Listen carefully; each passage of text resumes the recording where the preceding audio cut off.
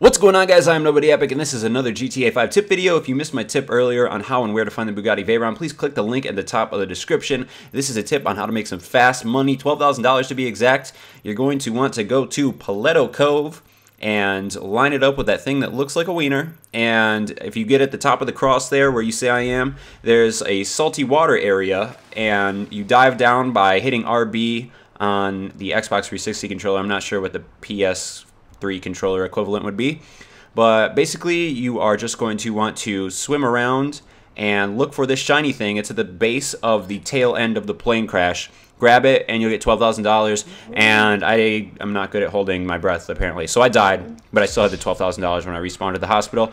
That's how to make some quick money, a little buried treasure. There's other places like this around the map that I would like to find and possibly make videos on, and I have some funny moments coming out tomorrow and other GTA and non-GTA related content that you guys will be interested in, so stick around on the channel. Hope you guys are having fun playing GTA 5. I know I am. So thank you for watching, and get back on GTA 5 right now and get to that strip club and spend your money, mister.